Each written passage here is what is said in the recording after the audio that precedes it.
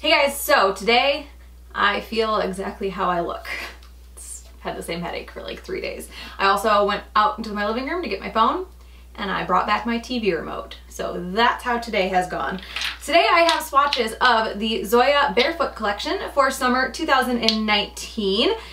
There are 12 polishes here altogether. I believe these are available on the website right now. They have a little bit of a box deal going on. So these are supposed to be available right now according to an email that I got 2 days ago. There's a link in this email that goes to a box deal and then also the individuals. The box deal has 12 of the wide brushes, a couple of lipsticks, the Hydrate and Heal like hand cream moisturizing kit, and then one of the big flipper bottles of polish remover. I don't really know, I can't find it on the website. Like even if I search for names of the polishes, nothing's coming up, but I can get to it through the link in the press release email that I got. So I don't really know what's going on there.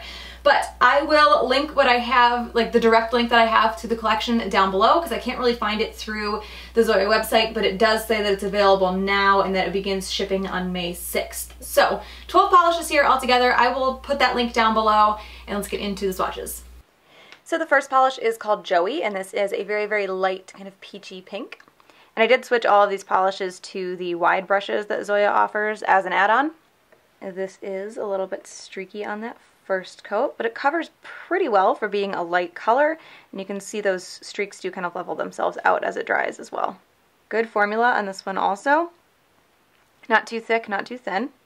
So this one does start to build up on that second coat. I think some people might be able to get away with 2 here. I can't speak, because it levels itself out really nicely. I'm going to let it completely dry before I call it. That nail actually looks pretty good into. I just got done with the swatch pictures for this collection, and I was swatching them in like direct sunlight. And I ended up adding a 3rd coat to most of the polishes because it was hard for me to tell if I was seeing streaks or not because the sun was so bright. It's looking right on the edge for me up close. I'm going to let that dry all the way, but I'm most likely going to come back for a 3rd coat. So I am adding a 3rd coat to this one. It didn't need it on every nail, but I still had a couple of dark spots. They were pretty minor, but I did want to cover them up. I think this one will definitely be 2 or 3 coats, just depending on your application. And it does dry pretty shiny as well. So that is 3 coats of Joey. The next polish is called B, and this is a very light pastel yellow. So this is pretty streaky on that first coat. I was actually very disappointed with this on the first coat, but you'll see when I do the second, it actually built up really nicely.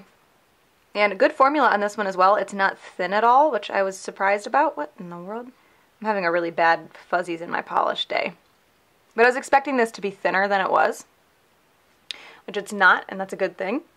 So this one does start to build up pretty well on that second coat, especially considering how sheer the first coat was, but there are still streaks. It will definitely need 3. Over here I don't know if you saw it in the last swatch, I had a little part of my nail that was fraying, and I grabbed it with tweezers and yanked on it, and it pulled like a whole little strip of nail. It was like a hangnail. It was horrible. I'm not sure. I feel like maybe. I feel like maybe you could get away with 2 coats of this if you're not super picky, but I'm a 3-coater today. So this one does cover completely in 3 coats. These streaks and dark spots and stuff that were left after 2 were pretty minor, but definitely more apparent than in the last polish. I think this one's way more of a candidate to be a solid 3-coater than the last one. And this one also dries pretty shiny. So that is 3 coats of B. The next polish is called Tessa, and this is a peachy neutral shade with, hopefully it picks up, this orangey kind of copper shimmer that runs throughout it.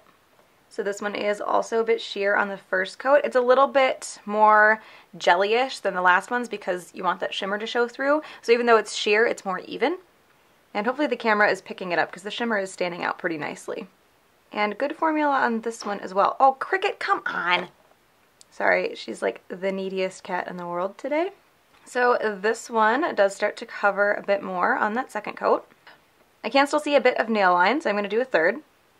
And this one does dry just a teensy bit dull. So this one does cover completely in 3 coats. It was very close in 2, but not quite there. I do feel like this dries just a little bit darker than it is when it's wet. And there's no texture at all to that shimmer when it dries. So that is 3 coats of Tessa. So the next polish is called Eleni, I believe, and this is an almost like minty blue cream. So this one is pretty sheer on that first coat, and there are quite a few streaks. This is another one that I was kind of bummed about on the first coat, but it does build up pretty nicely after that first coat. The formula on this one is just a little bit thin for me. I wish it was a tiny bit thicker. So this one does start to build up pretty nicely on that second coat, but it does still need a third. I have a few streaks, or at least I will have a few streaks. I had a few streaks when I did my pictures. And this one does seem to dry pretty shiny as well. And yes, those ridges on my ring finger, my pinky finger are still there because I still have not replaced my buffing block, and it's been like at least a month. So this one does cover completely in 3 coats. Most of those streaks were fairly minor, but I still think they were enough to warrant a 3rd coat. And let's see if I can like really slap it on this nail and cover up that ridge. So that is 3 coats of Eleni. The next polish is called Keira, and this is a kind of taupe shade that is full of this coppery shimmer.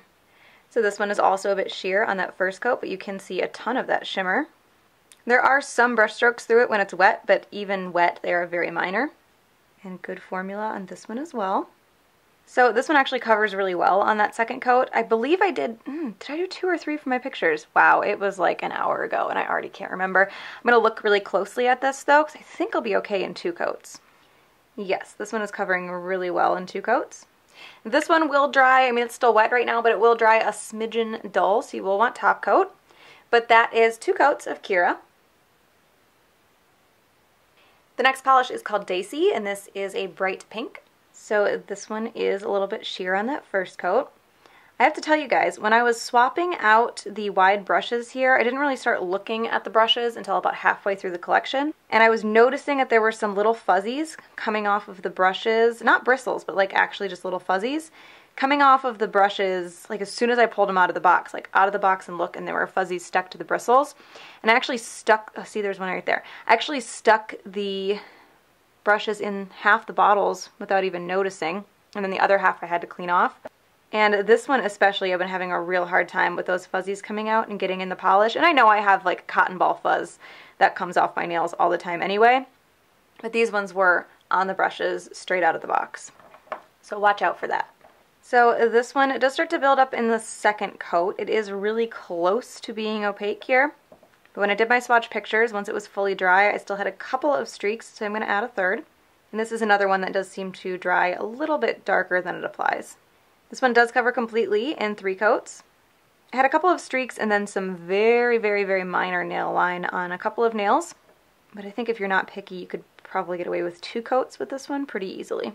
So that is 3 coats of Dacey. The next polish is called Rye, or Rye, I don't know. It's dye with an R, so I'm going to call it Rye. This is a very warm, kind of reddy purple. Someday I'll stop putting a Y at the end of my color descriptions, but today is not that day. So this one is a little bit sheer on that first coat. It's fairly even, but you can tell the color is not quite as deep as it should be. And really good formula on this one as well. I'm trying to get some of those fuzzies out. At this point, I don't know which ones are from Cotton Ball and which ones got in the polish from the brushes that I wasn't watching. I think it's probably a good 50-50. I actually opened up the 12 brushes that went into this collection came with the collection for me. I have some other ones that are kind of stashed. I opened up some of the older ones, and there were some fuzzies around the caps, but nothing on the brushes, so that might have just been the newer ones that I got. I've gone through, I don't know, 20 or so, maybe 25-ish of the wide brushes in previous Zoya collections, and today was the first time I've ever seen anything like that. So this one does cover completely in 2 coats. You can see that color deepens up a bit as well. And this one also dries shiny. So that is 2 coats of what I'm going to call Rye. Oh, that's a bread. Maybe it is Rye. I don't know. The next polish is called Walker, and this is this nice cobalt blue shade.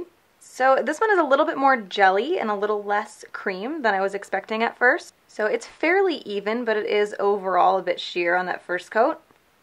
And a good formula on this one as well.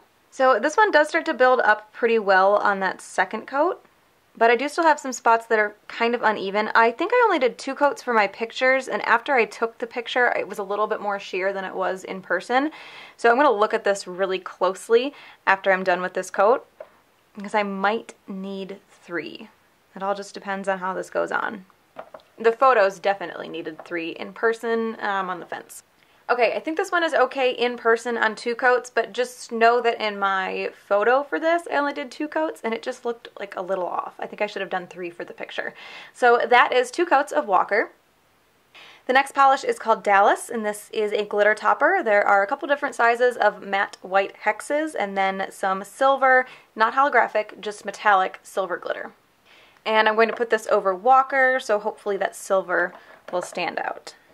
So this one is pretty nicely dense. I do have to do just a little bit of manipulation to get those larger white glitters spread out, but not much at all. This is going to dry textured because it is a glitter, so you're going to want top coat to smooth it out, and it will take a little bit more effort to remove, again, because glitter. And this isn't thick at all either. So that is 1 coat of Dallas. So the next polish is called Marcy. It's looking a little bit more red to me in person and a little more orange on camera, but this has a red, very like bright, glowing shimmer that runs throughout it. So there are some brush strokes through that shimmer when it's wet. Those don't go away completely as it dries, but they're not very noticeable once it's fully dry. It is a bit sheer on that first coat, almost jelly-like, and good formula on this one as well. So this one does start to build up a little bit on 2 coats, but I can still, I don't know if you can see it on camera, I can still see a decent amount of nail line. So I'm going to add a third. I believe my photos for this one were 3 coats and they still showed a little bit of nail line, but again, kind of like with the blue, the photos tend to show things a little bit more sheer than they are in person.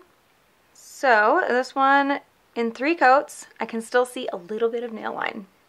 It actually doesn't seem to have made a big difference in the nail line that's showing between 2 and 3 coats. You can see a little bit of a color difference, but I think that's just because the polish dries a little bit darker than it applies, so the 2 coat nails looked a little bit drier. A little bit darker, not drier. Well, they are drier, but they looked a little bit darker. The nail line that's showing in this one is fairly minor. I can't see it at all when I have my hand out in front of me like this, but if I turn my nails to this angle towards my face, then I can see nail line. So that is 3 coats of Marcy. The next polish is called Liza, and this reminds me of a brick red with a little bit of pink to it, if that makes any sense at all. So this one actually covers really well on that first coat. It is still a little bit sheer, but it's pretty even. Definitely lighter on that first coat than it should be compared to the bottle, and good formula on this one. So this one does cover completely on that second coat, and you can see that color deepens a bit as well. And this one also dries pretty shiny. So that is 2 coats of Liza. And the last polish is called Robbie, and this is a kind of raspberry shade, like a shimmery raspberry shade. It has a gold shimmer running throughout it, and then these larger, like little gold flakes. Larger and little. So this one is a little bit sheer on that first coat. The base is a little more jelly-ish. You can see there are a ton of those flakes that come out though. I'm not a huge fan of this color, just personally. It's not like ugly or anything. I just don't ever gravitate towards it, but I really like the gold flakes in here. So this one is starting to build up on that second coat. I'm going to take a quick double look at it. I still have a little bit of nail line showing, so I'm going to come back and do a 3rd coat for this one. Hopefully I can still get all 12 polishes on one battery with that last 3rd coat. Usually my battery dies on the last coat of the last polish. Okay, so this one does cover completely on the 3rd coat. I looked really closely at it after I was done with the 2nd coat, and the only nail that I could see nail line on was my pointer finger. And I've mentioned before, I think I just go in a little more cautiously with the polish on my pointer finger, so the coats always end up a little bit thinner. So I think you could pretty easily get away with 2 here, because I didn't need 3 on any of my other nails. And these little flakies that are here do dry flat. They don't need top coat to smooth out, but they do get everywhere when you take the polish off. So that is 3 coats of Robbie.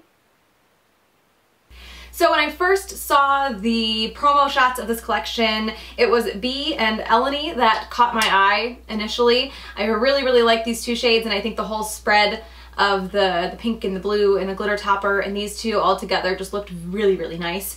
So that's why I was so bummed with both of these when they were so sheer in the first coat, because these are the ones I was most excited about, but they did build up fine in 3. So those two are my favorites.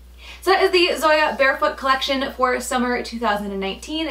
Again, I will put that link directly to this collection down below because I'm not able to get to it otherwise on the Zoya website. So hope you guys enjoyed this one, and I will talk to you later. Bye.